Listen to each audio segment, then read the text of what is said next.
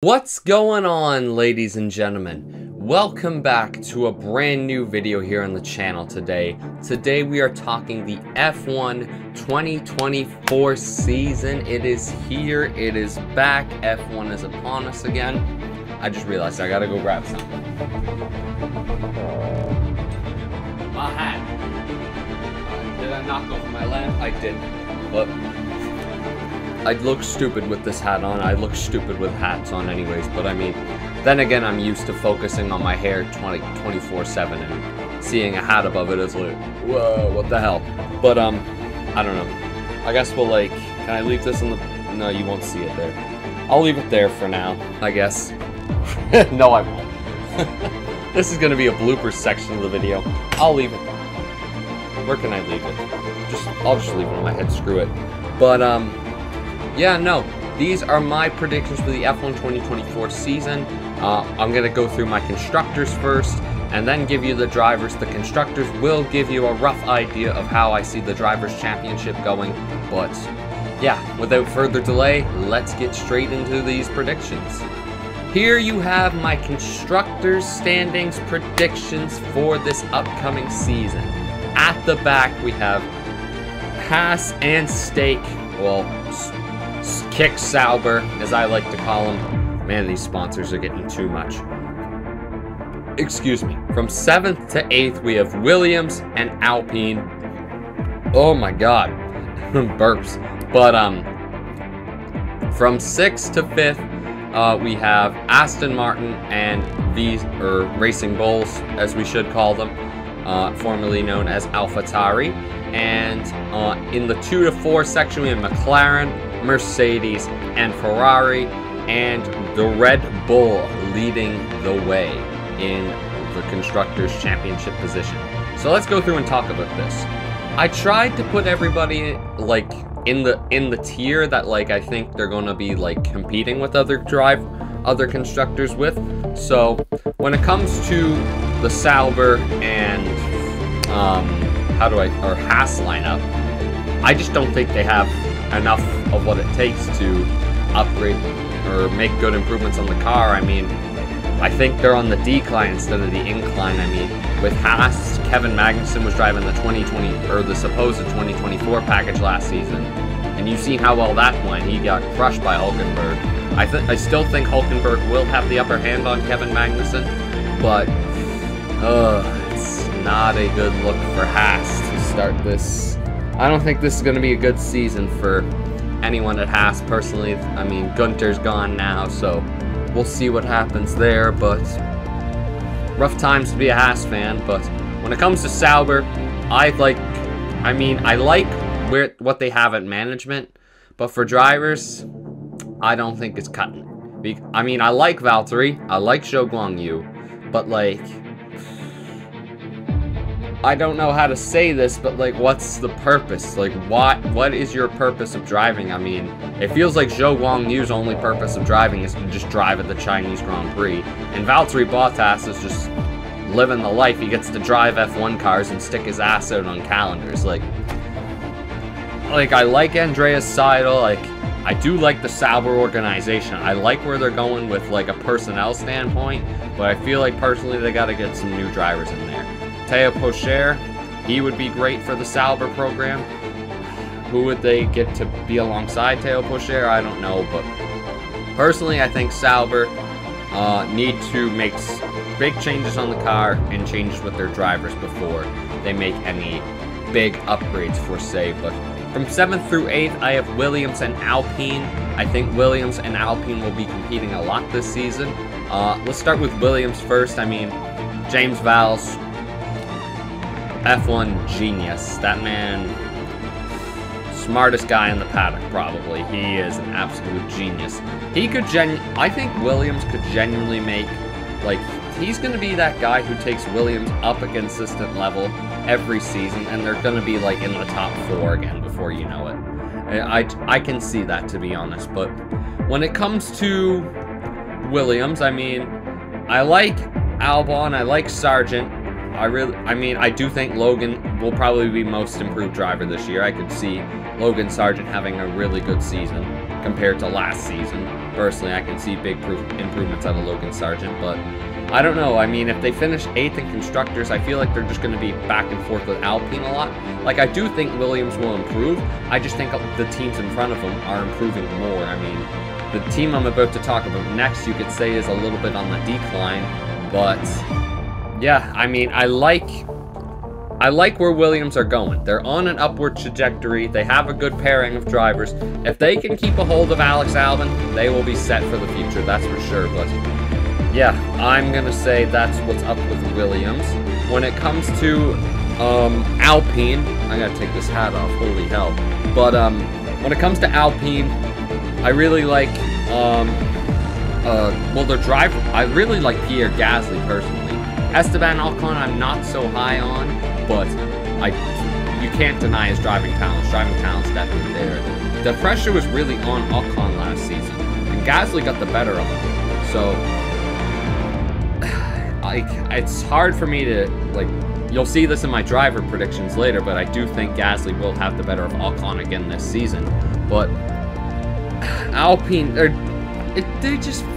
I feel like if they just stop finger pointing at the next person to just say, oh, you're the reason why we're not winning. You're the reason why we're not top 3 in Constructors. You're the reason we're not on the podium. It's like, maybe if you stop blaming someone else and blame yourself and work on what you got, maybe you'd go somewhere. Maybe it's worth a shot. What do I know? I'm just a guy talking about F1 on a friggin' YouTube video. But, like, Alpine, man. There's so much potential for this team, but it's just going to waste. If they upgrade that engine, they would genuinely have a really good car, because, I mean, like, they didn't have the greatest engine last year, and they were, like, you could see it on tracks like Monaco and Zandvoort when Ocon and Gasly were on the podium. Like Alpine have something really good there, but it's the complete opposite of what I think of Sauber. The drivers are great, the management is awful. But let's get to number 6. I think Racing Bulls and Aston Martin will be head-to-head a lot this season. I do think Racing Bulls will take the advantage on Aston Martin this season, mainly because of how aligned they are with Red Bull. Excuse me. But the way I see it this year, I think Fernando Alonso is definitely good enough to pull Aston Martin out of this rut, because I mean their car's on the decline right now. That's the way I see it, but it pains me to say it, but I hate the fact that Lance Stroll is the only Canadian F1. Oh my god, there was a time where Stroll and Latifi were the 2 Canadians in F1. Like, Jesus. I need to hop in an F1 car, bro. I really do. Maybe Lando Norris can tell me if I wanked yet after I broke my hand, but I don't know, man. Like, I like what Aston Martin have got. They got a solid car. They've got one solid driver, and they've got a really rich owner who can pretty much buy them anything they want. But when it comes to Aston, man, I see Alonso doing well, Stroll not so much. But here's the thing, they have consistency. Alonso has more than enough consistency. Stroll's got no consistency. He's either doing really, or has a really good race, or has a really bad race, or he's just completely crashed out of the picture. That's Lance Stroll in a nutshell for you. Chances are he's either having a really bad race or he's crashed out, knowing Lance Stroll, but I can see Alonso having a good season, not so much for Lance Stroll. If Alonso does decide to stay in F1 beyond this season and not retire, I think Alonso will leave Aston Martin personally, but I don't know, maybe he'll take Hamilton's seat at Ferrari. But the team I think will beat Aston Martin is the Racing Bulls of Daniel Ricciardo and Yuki Tsunoda.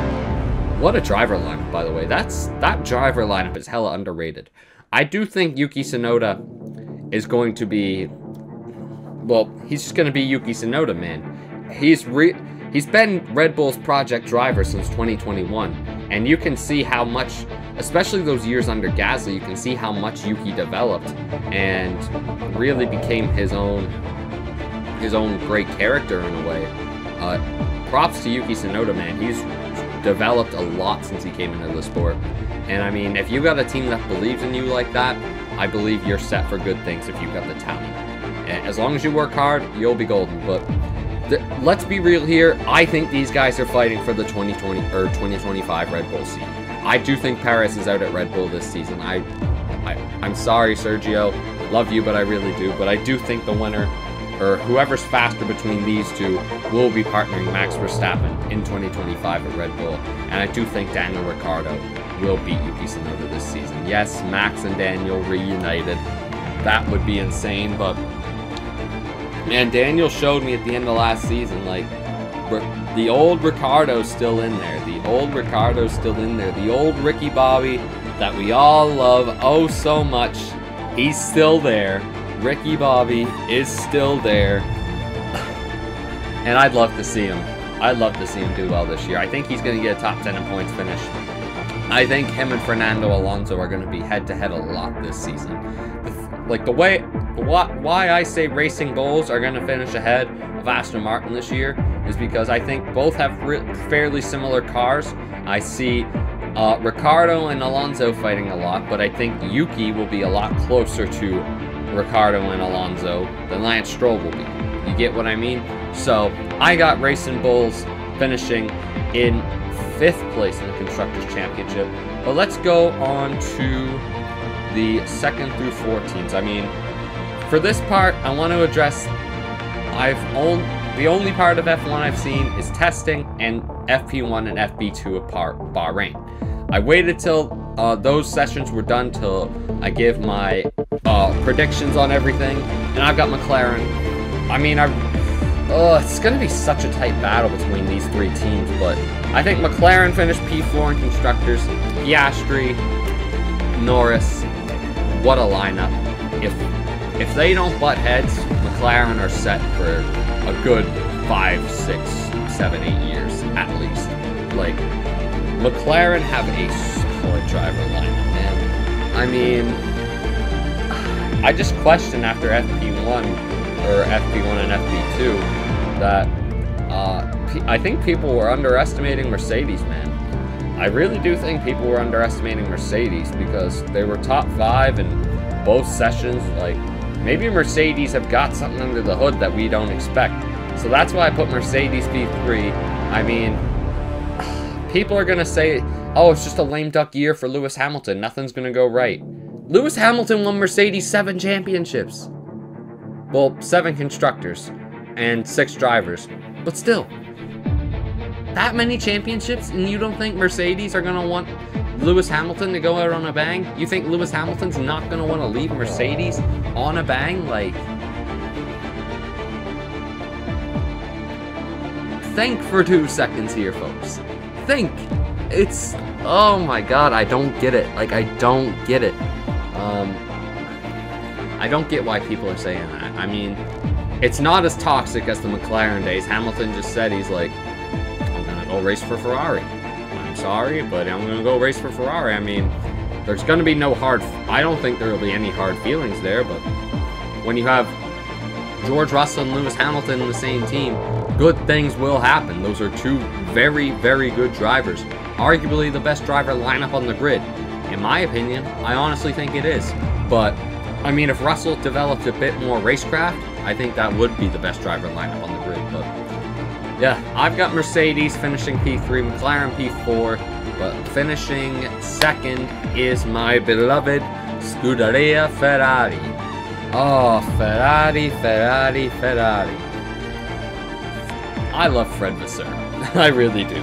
I mean, I might have false hope from testing. I might just. But the car does look better this year. And I do think, especially considering how bad the start of the season was and how good the end of the season looked, I think we can score 2nd place in Constructors just nice and smoothly. I really do. I mean, Carlos Sainz doesn't have a contract for next year. He's out at Ferrari. He's going to be auditioning for other teams. He's going to be giving it full beans, which is excuse me, for Ferrari, it's a good situation, but a bad situation, because what if he's fighting with Leclerc? He's not going to back down just because Charles Leclerc's in front of him, you know what I mean? And over these last 2 years, I think Charles Leclerc has developed a lot, you know?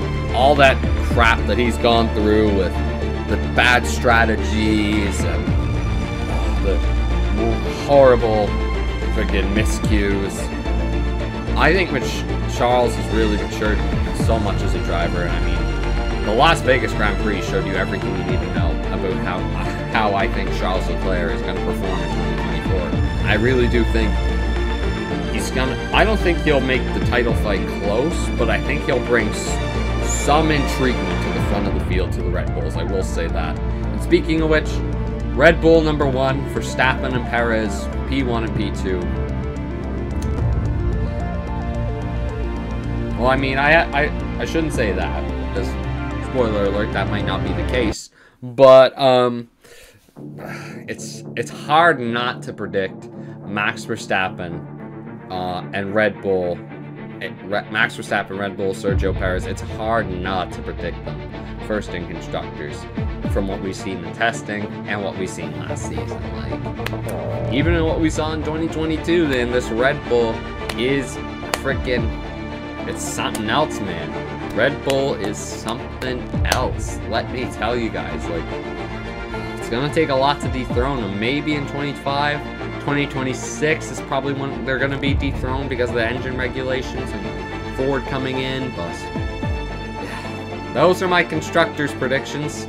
Let's get on to the drivers. Well, you kind of got a rough estimate of it all, but with my Constructors' Championship standings, I mean, I figured I might as well just, like, say where I think everyone's going to finish, but Nico I have this the wrong way around, but Kevin Magnussen and Nico Hülkenberg finishing 19th and 20th. I mean, I do think the Saubers will be faster than the Haases, but I don't think they'll be much faster. They won't get much more points. But I think Bottas will have the beating of Zhou, Sargent P16, followed by Esteban Ocon, P15, Alex Albon, P14, followed by Lance Stroll, P13, Pierre Gasly, I have in P12, Yuki Tsunoda, I have in P11, Fernando Alonso, I have in P10, Daniel Ricciardo in P9, Oscar Piastri in P8, George Russell P7, Carlos Sainz P6, Lewis Hamilton P5, Lando Norris P4, Sergio Perez P3, Charles Leclerc P2, Max Verstappen P1. Yeah, I mean, I don't know how well I did on these last year. I'd have to go back and look, but I do think I'm going to do better this year. I'm going to go back and look at my predictions from last year, see how well I did. Give me 2 seconds. Okay, honestly, I didn't do as bad as I thought I would have. I mean, let's see. I think one of the only blunders I had was Sergio Perez in P6. Alonso P7, that was a pretty good one. I had Ocon just beating Gasly. I mean, it was close between those two. Norris and Piastri had P10 and P11.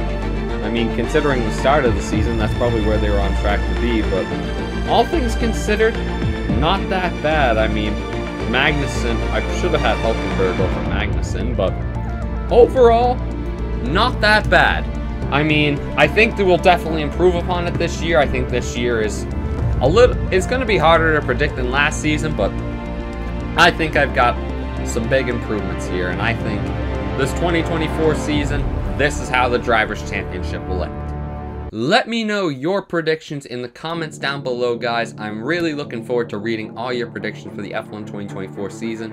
F1 starts tomorrow. Well, it starts in 2 days as of recording this. I'm recording this right after FP1 and FP2, so yeah.